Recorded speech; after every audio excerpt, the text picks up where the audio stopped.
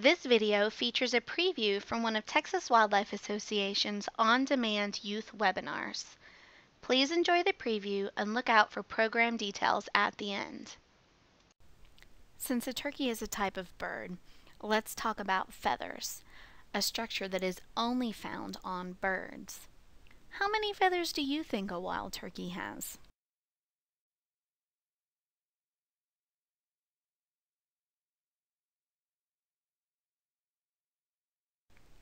Believe it or not, a wild turkey has 5,000 to 6,000 feathers covering its body. Feathers come in all different shapes, colors, and sizes, depending on how they are used. You can see in this picture that the feathers here look a lot different than the feathers here. Let's talk about some of the more common uses for feathers. Take some time now to brainstorm in your classroom possible uses or functions of feathers.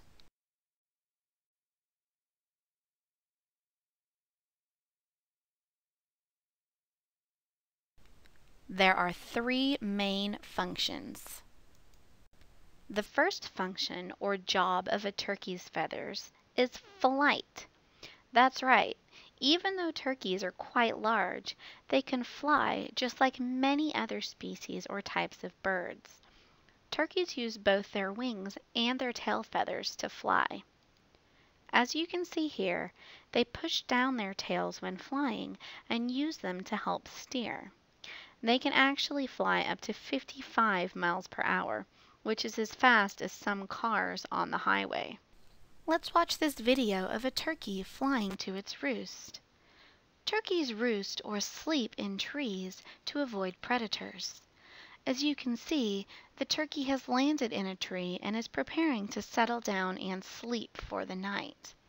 Here's the roost where you can see many turkeys in the tree at once.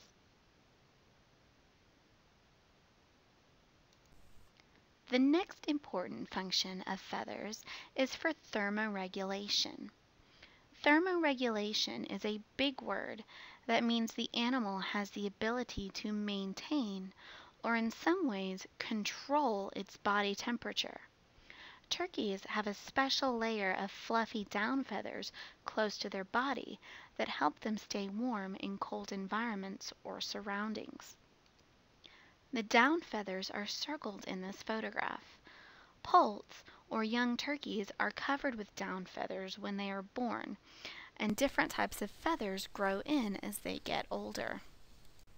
Another function of feathers is camouflage, which is the ability to blend in with the surroundings. Remember, several times already we have talked about hens and their plain coloration, which allows them to blend in with their environment and avoid predators. This is important because they spend a lot of time on the ground when they are nesting. This is the third primary function of turkey feathers. Male turkeys also use their feathers for another purpose: display. Adult male turkeys spread out their feathers in a special display to attract the attention of the female turkeys. You can see that this turkey has puffed his feathers out so that the hens notice him.